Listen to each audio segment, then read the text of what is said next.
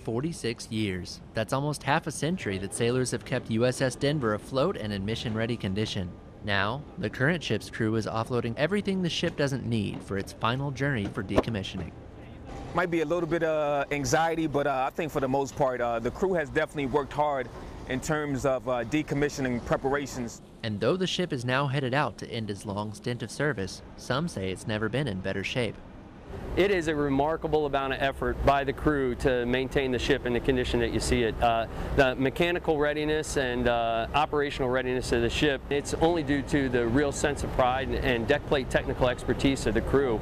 And so the ship casts off for its final journey. And for the crew that will soon head their separate ways, they all say that they will remember their time on the Denver.